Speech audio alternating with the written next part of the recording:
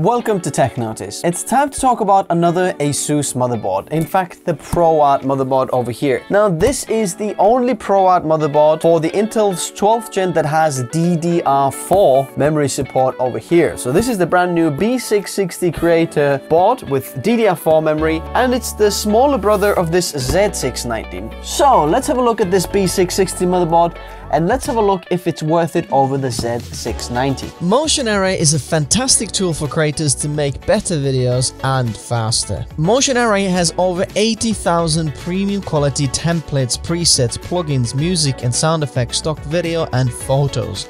In a nutshell, it is a one-stop shop for all your video post-production needs. Configure the membership to suit your needs. Pay annually, monthly, cancel anytime you want, and enjoy your unlimited downloads. Not sure about Motion Array? Go try out the hundreds of free assets available on the website. Check out Motion Array in the video description below. So I'm gonna give you some good news first. The best news about this motherboard, in fact all of the ProArt motherboards with Asus, is that you're gonna get 3 months for free with Adobe Creative Cloud membership, which can cost you a lot of money, up to like $250 or something like that. So if you count that into the membership, even though if you already have your membership, you can like extend the months or get extra 3 months. So even if you're already paying with it, you can still redeem this. So if you're a creator, this motherboard might look like it's not gonna cost you a lot of money if you put that benefit inside the cost of this motherboard. I don't exactly know the retail cost of this, so forgive me with this. Maybe I will add this on the screen here, but because these were released yesterday. So let's open the motherboard. Usually there is a Wi-Fi board over here or Wi-Fi antenna, but this is empty, so there is obviously no Wi-Fi. We have some literature and things. We have like a quick start guide. We have a user guide over here. We have Asus Control Center Express, safety information, CD, DVD. This should already be a USB stick, come on. We have 2 SATA drives over here. One of them is angled, one of them is straight. Then we have one DisplayPort cable over here, which is really confusing for me, and I have no idea why this is in the box. Then there's this tiny little screw, which is for the Wi-Fi and Bluetooth card. And then we have these standoff stickers or little rubber pads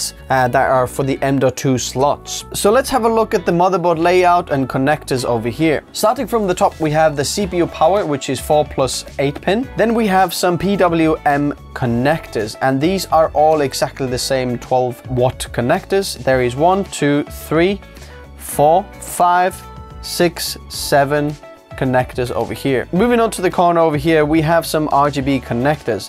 There's one 12-volt connector, and then there's 3 5-volt connectors, 1 here and then 2 on the bottom over here. 24-pin ATX power, and then next to it we have another 6-pin PCIe power, and this power over here is for this USB-C front panel connector. Basically, by adding the 6-pin PCIe power over here, this front USB-C panel actually has a 60-watt power delivery as well as 20 gigabits in speed bandwidth transfer. So this is quite an awesome port over here.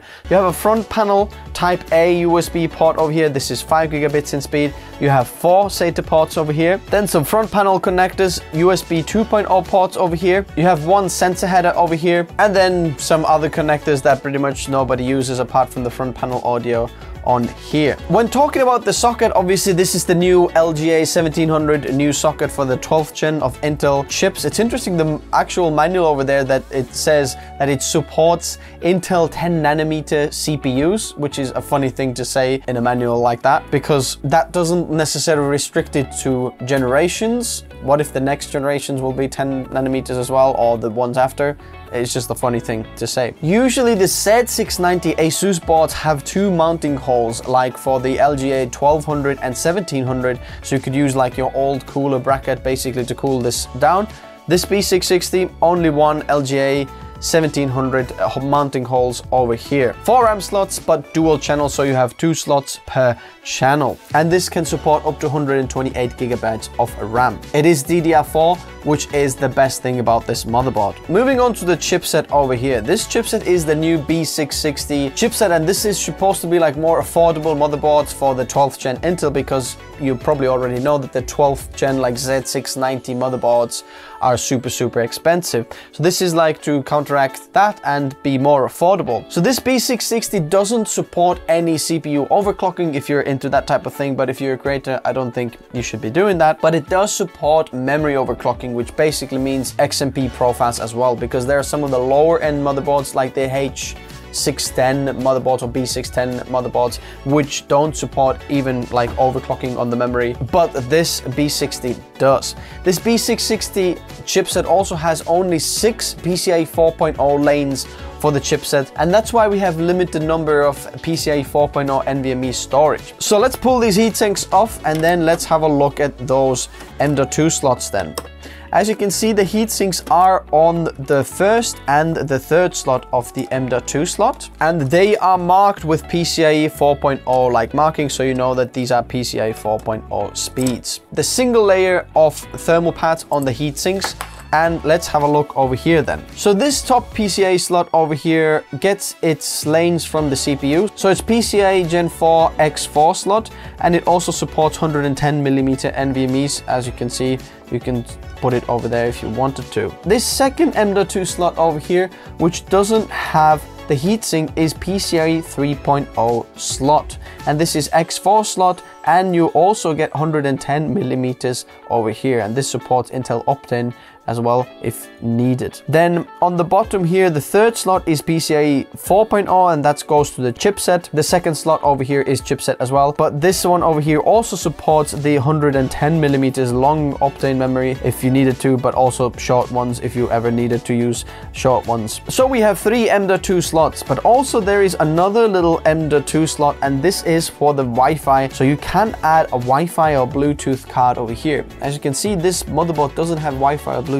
built in, but the cool thing is you can add it as an extra card, which is a cool thing because, you know, these Wi-Fi cards aren't very expensive, and if you don't need it, you know, you don't have to buy it, but there is actual slot where you can just literally plug it in and then get the antennas on the back on one of the, you know, PCIe slot covers that are on the back of the case, then have your antennas run over there, and you can add just like Wi-Fi, you know, 6E and Bluetooth 5.2 if you wanted to, which is really cool. Then let's have a look at the PCIe slots over here. So this top slot over here is like X16 slot. It's connected to the CPU, and it's PCIe 5.0 support. So 16 lanes of PCIe 5.0, you know, full fat, as good as it can get. Then this second one over here is PCIe 3.0, and it's actually even though being full size, it's only X4 slot because the pins end over there. It is PCIe 3.0 slot, and these lanes come from the chipset. There is also an X1 slot on the bottom over here, but this shares bandwidth with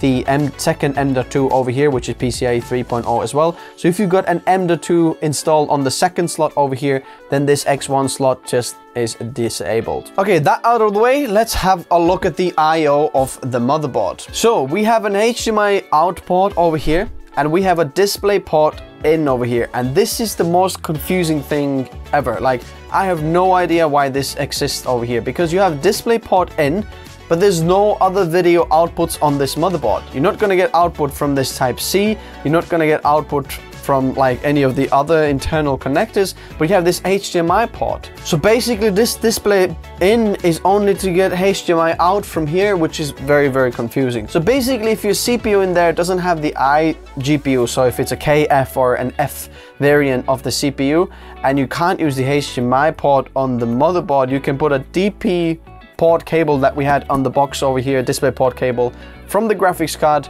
to here, then you can use the HDMI port, which for me is just like a waste of ports. I don't think anyone's gonna use this. Like, why would you lose one port on the graphics card to put it in here to get it out from there? I don't know. Like, let me know if you're one of those people who need it for some reason. To me, it makes 0 sense to me. I don't understand why this is here, because it's display port in, it's not output. I'd get it if it was output and maybe you can get 2 monitors for the iGPU, but because it's one, it doesn't make any sense for me. Then there's 4 USB 2.0 ports over here, and then these blue ports underneath these are 4 USB ports, and these are 5 gigabits in speed. So USB 2.0 speeds, and then 5 gigabits ports, the blue ones. And then we have one USB-C port, which is 10 gigabits in speed in the back. No video output, no nothing, just a, you know, normal USB 3.2 Gen 1 or Gen 2 port.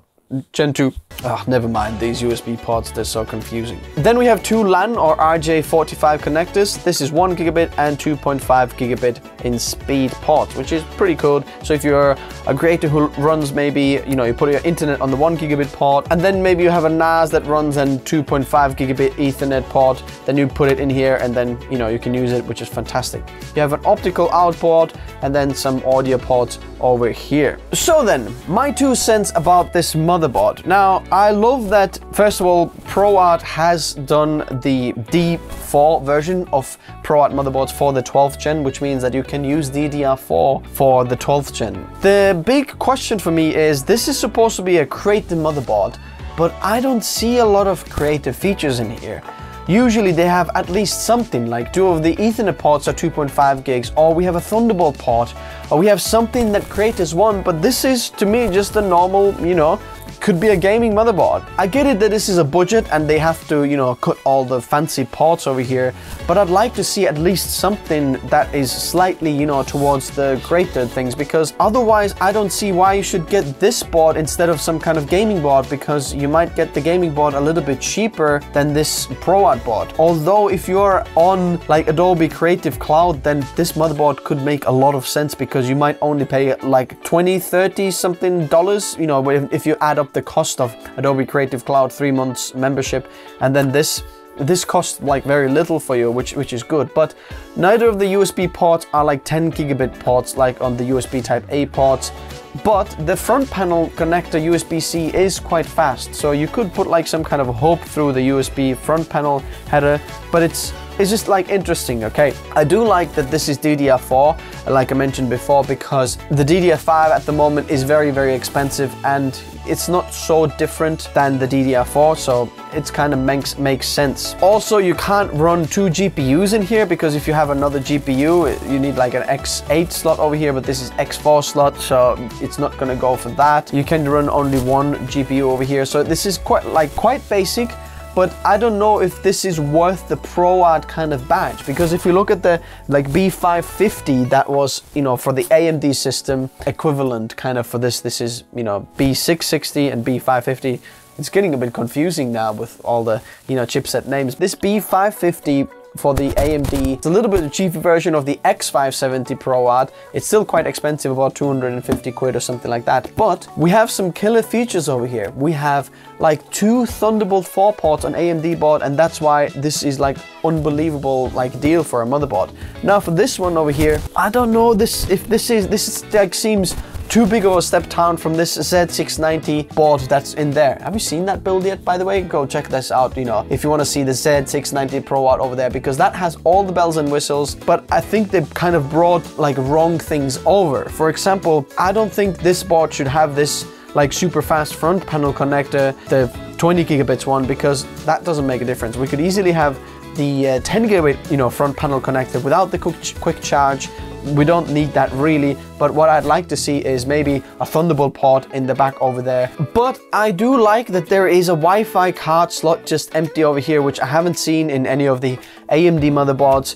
This is a very nice feature. So basically, if you do need Wi-Fi things, you can easily add that, and that's awesome, because that does cut the cost down of adding the Wi-Fi and everything, you know, built in. It's nicer to have that. I know a lot of creators say that, oh, I don't need Wi-Fi, you know, you should be using wired internet, but it's not about the Wi-Fi, it's more about the Bluetooth, because like a keyboard and mouse and things like that are Bluetooth, and some of the other things are, and Wi-Fi thing is sometimes awesome to have a backup if you need to use maybe a hotspot or something like that. Obviously, as always, the design is very, very cool. You know, ProArt design, I think it's like just the nicest motherboards that are out there. I'm not a big fan of all this big gaming flashy, you know, no RGB, just looks beautiful. If you're editing in Premiere Pro maybe and upgrading, and you consider the cost of the Adobe Premiere Pro Cloud, Adobe Creative Cloud membership in this motherboard costs you next to nothing, which is absolutely amazing. So if you're thinking about the upgrade path, and maybe just something to get going for now, this could be one of the only motherboards that you should really be looking at, because DDR5 like the Z690, DDR5 is so expensive at the moment